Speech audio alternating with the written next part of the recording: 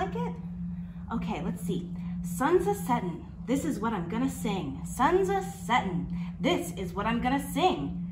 I feel the blues a-comin', wonder what the blues'll bring. What was it, doggy? Oh, hi. I was just reading some poetry with Doggy. Doggy really loves poetry. This was a great poem by Langston Hughes. You know what? Langston Hughes was a really important part of the Harlem Renaissance. The Harlem Renaissance is an important and amazing part of American history for literature, music, art, and theater. I've got a surprise for you. Imagine, it's the year 1920, Harlem, New York. You know what? Wait 1 second. I think we need a little bit of a transformation. Transformation complete. 1920s, New York City. It's the bee's knees. From 1918 to the mid to late 1930s, an explosion of African-American literature and art happened, and it spread across America. But there was no place greater than Harlem, where the Renaissance was happening. Renaissance, a birth or revival of art and literature. And the African-American community in Harlem was doing just that. They were revitalizing poetry and music and dance and theater. Some of the most amazing writers that we know came from the Harlem Renaissance. And we're gonna talk about them. But today, I wanna read a story to you. And that story is Harlem's Little Blackbird, the story of Florence Mills. Words by Renee Watson, pictures by Christian Robinson. Now, Florence was a singer in the era of the Harlem Renaissance. I want to share this story with you, and I want you to think about the things that Florence Mills had to face in order to be the singer. Harlem's Little Blackbird. Words by Renee Watson, pictures by Christian Robinson. And here's the dedication. Renee Watson dedicates this for Harlem, past, present, future. And Christian Robinson dedicates the book to For Gaga. Happy 101st birthday. Wow, go Gaga. They called her Harlem's Little Blackbird. Her name was Florence Mills. She was born in 1896 and lived in a teeny tiny itsy bitsy house in Washington, D.C. A house so fragile, it would shake whenever a thunderstorm came. Mother said, "Don't fear." And she would sway back and forth to the rain's rhythm, singing the same spirituals that had carried her family through slavery's storms. When peace like a river attendeth my way, when sorrows like sea billows roll, whatever my lot, thou hast taught me to say, it is well with my soul.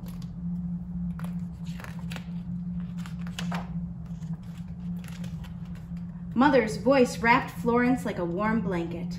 Florence started singing too. The louder the thunder roared, the stronger she sang. Soon the storm faded to a damp drizzle, and when the drizzle disappeared, her voice had chased the storm away. Florence thought, if my voice is powerful enough to stop the rain, what else can it do?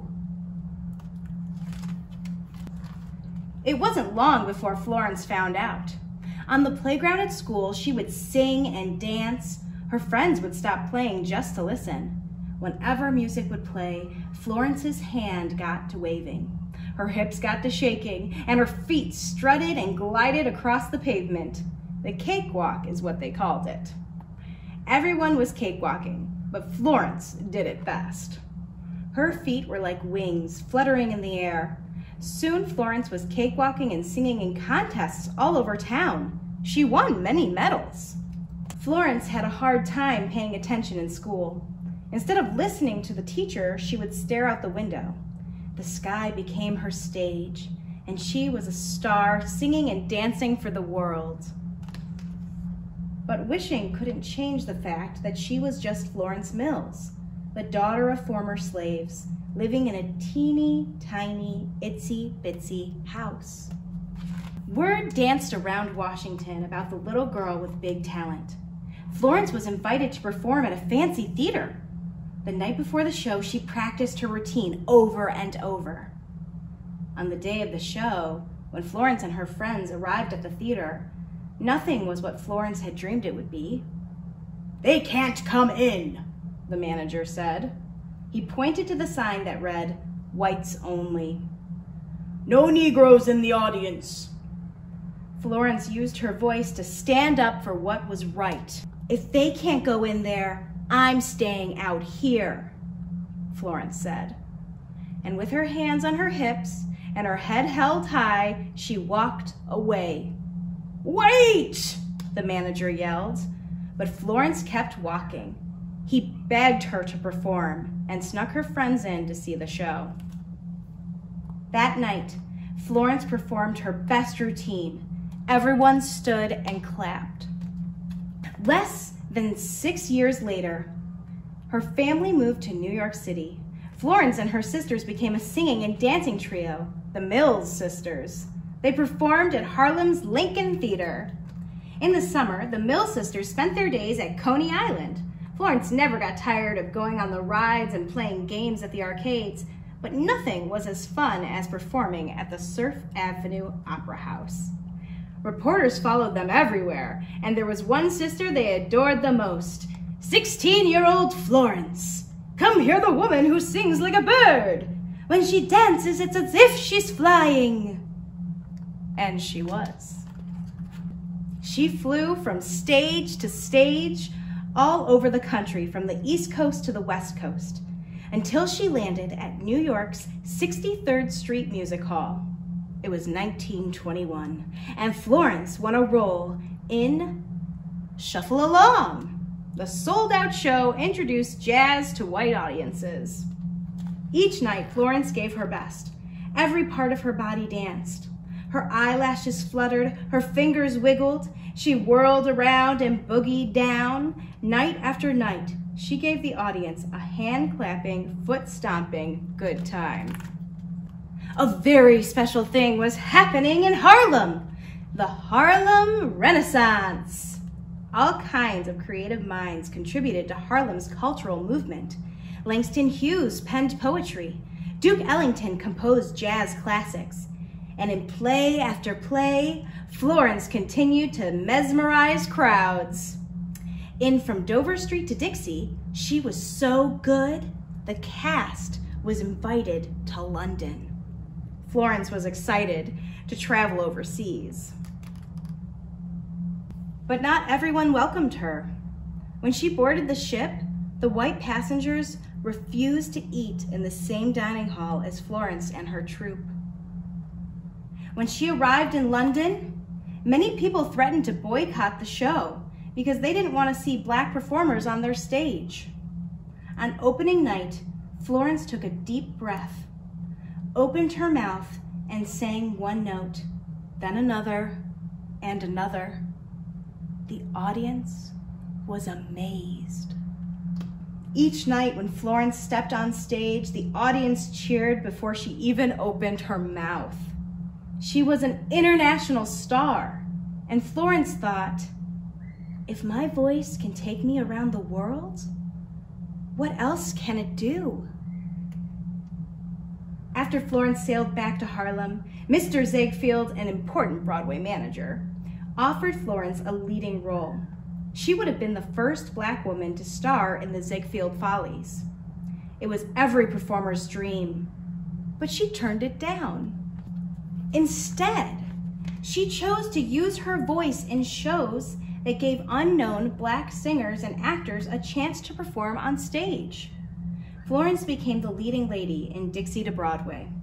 100 lights shined on the marquee flashing her name.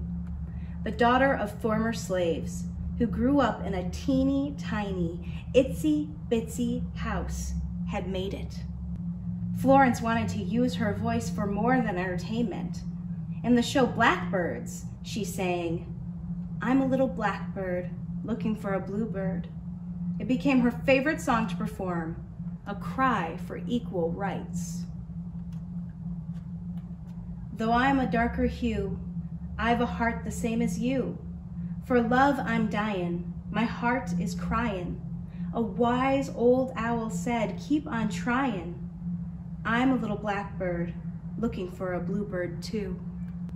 The show was such a hit that Florence was invited to London again. This time she was welcomed by photographers and news reporters, and she was invited to many parties. After her performances, Florence disguised herself so no one would recognize her.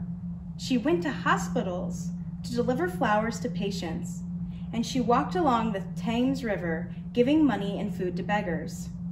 Florence kept giving and dancing and singing until she was too exhausted to perform anymore. She became very ill and returned to Harlem to receive treatment from her doctor. But there was not much for her that the doctor could do.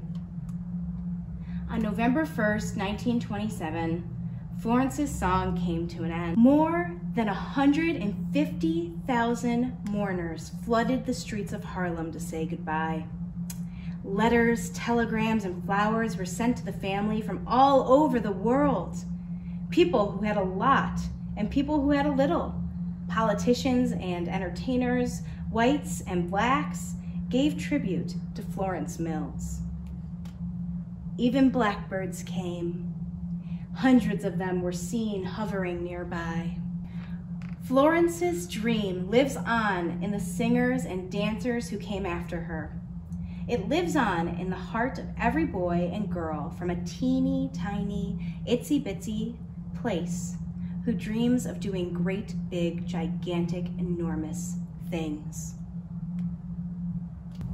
So in today's book, Harlem's Little Blackbird, there were some really cool questions that the book asked. Let's see.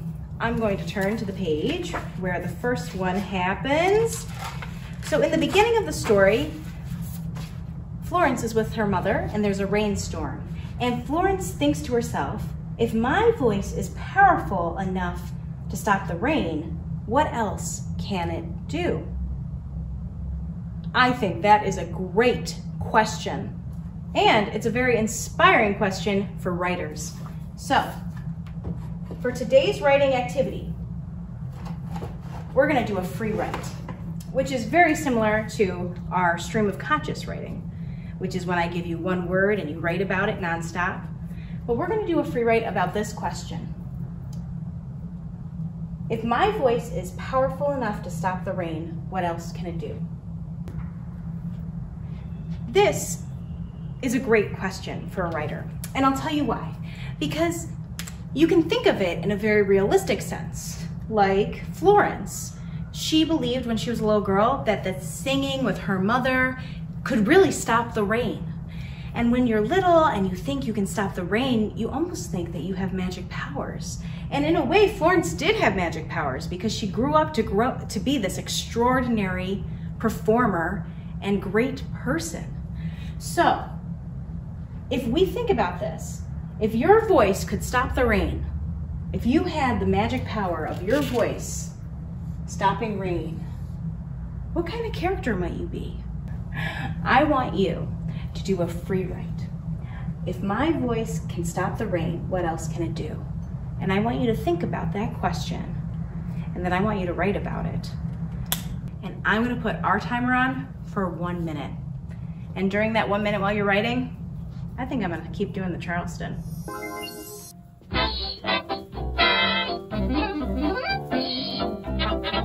Goodness, writers.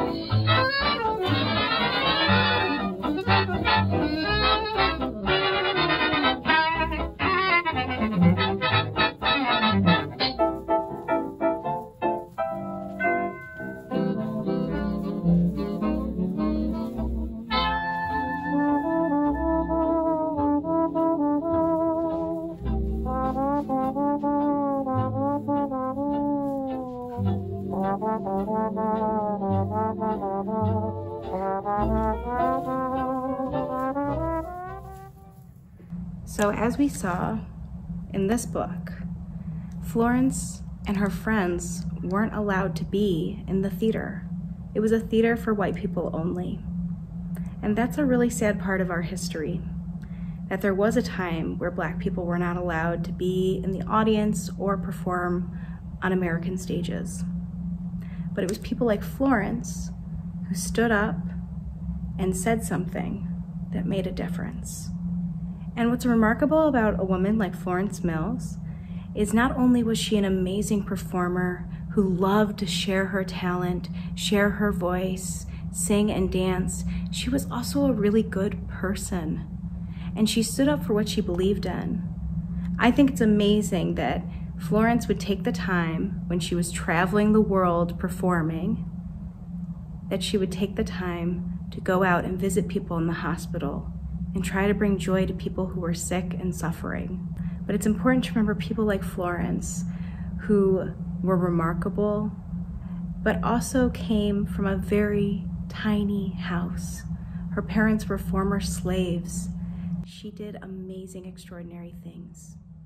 So no matter who we are, no matter how small we might feel sometimes, we can do really big, extraordinary things, just like Florence. Thank you so much for joining me and Doggy today on Playing with a Purpose. We had a great time talking about the Harlem Renaissance with you and Florence Mills. Oh, sorry, I just started dreaming again. Thank you so much for joining us on Playing with a Purpose, presented by Lake Erie Ink. You can check out Lake Erie Ink and other writing programs at www.lakeerieink.org. Thanks for coming by. Bye.